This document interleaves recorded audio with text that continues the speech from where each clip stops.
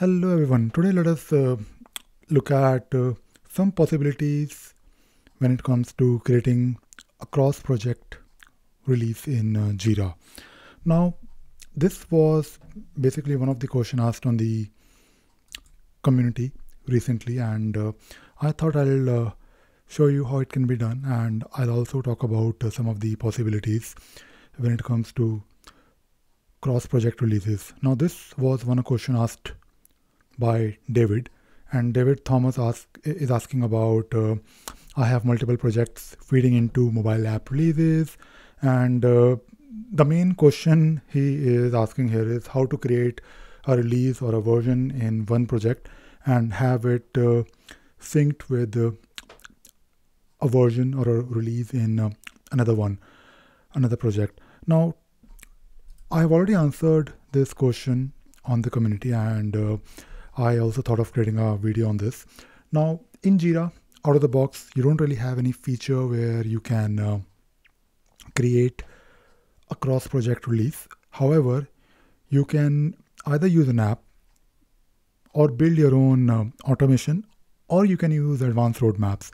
Now, I have talked about advanced roadmaps in my playlist of advanced roadmaps. Of course, you can go and take a look at cross-project releases. That is, of course, one key feature of advanced roadmaps.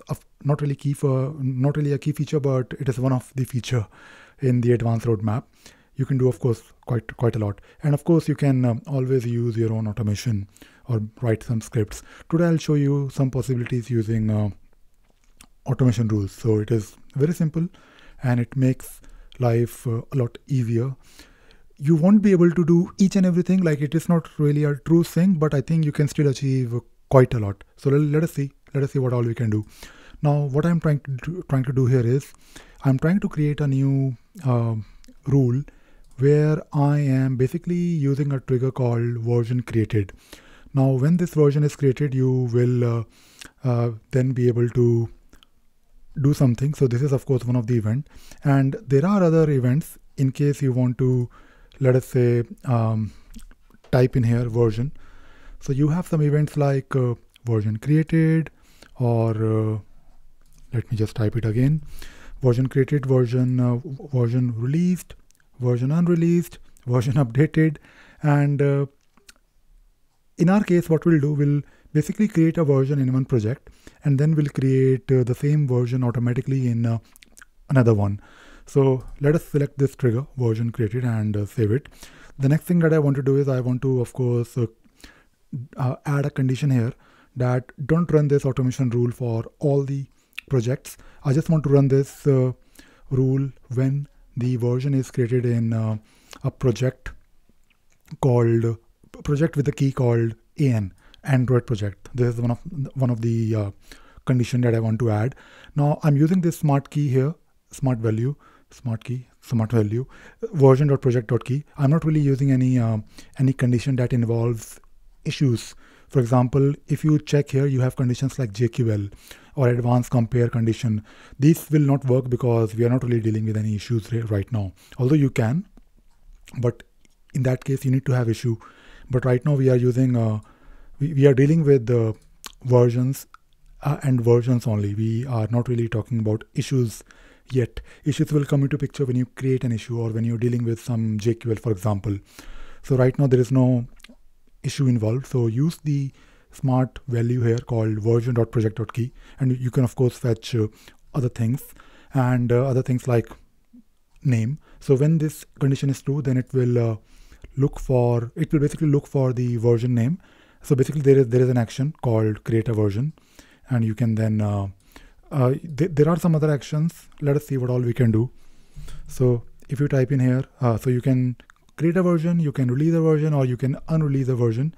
And to be honest, this is still not bad. I think you can still achieve creating a version with the same name and with the same release date, and you can define the target project.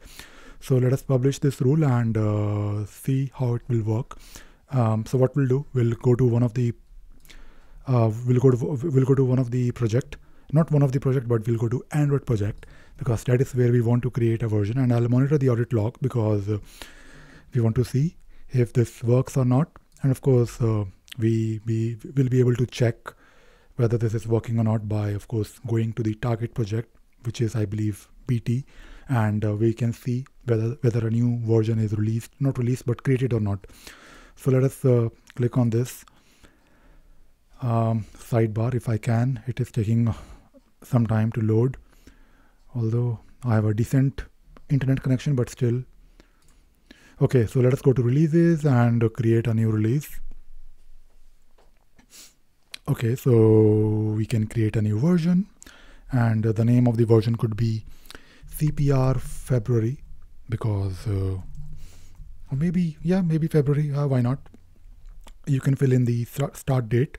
Let us say you want to start the work maybe tomorrow and you want to finish it by let us say 28th of February. And the moment you save it, it will be, there will be an event and it will be handled by that particular rule.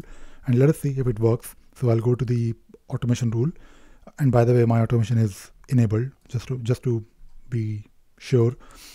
And we can see here a message called success. So if I go to the show more operation and if I take a look here, it says successfully created version CPR February, which is great. And we can then go to the target project, which is BT, bug tracking, and I will then go to the releases and then I'll see if we have a new version or not. Although the rule says it has worked, but I prefer checking everything just to be 101% sure about this automation, that it is indeed working as we wanted it to work. And why it is not working, because I need to go to the, as compared to server, you have to be a bit patient when it comes to navigating on cloud. It is not super fast, which is obvious because it is, you have latency issues and you can't really compare it with server. Anyways, so go to releases and we have a new CPR February version with the release date that we want. So this is, I believe, a good start in case you want to achieve some kind of automation and you want to basically sync the issues. So I think this is not bad, and hopefully you learned how to use automation rule to create a version automatically. And in case you're watching this video for the very first time on my channel, I do have plenty of videos on automation, and in case you want to learn automation on Jira Cloud, do take a look at the playlist. So that is all I wanted to talk about in this video. I hope you enjoyed watching this video and you also learned something new today. Thank you very much.